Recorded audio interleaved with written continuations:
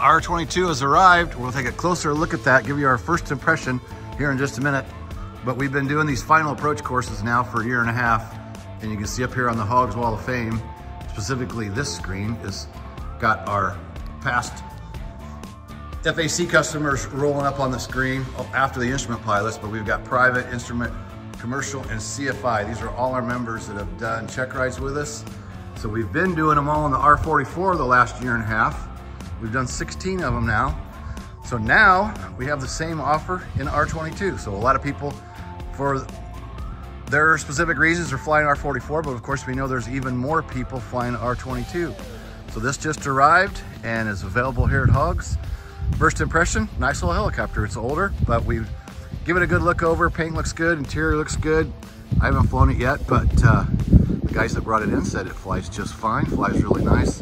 Gonna have the local mechanic take a good look at it and check it out. So if you're interested in doing our final approach course in the R22, text or call Heather 574-767-1797.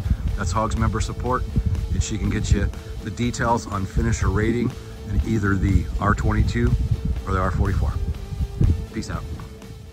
When you feel the pressure to fly, but know the right decision is to stay on the ground, hit the HOGS no-go and live to fly another day. Helicopterground.com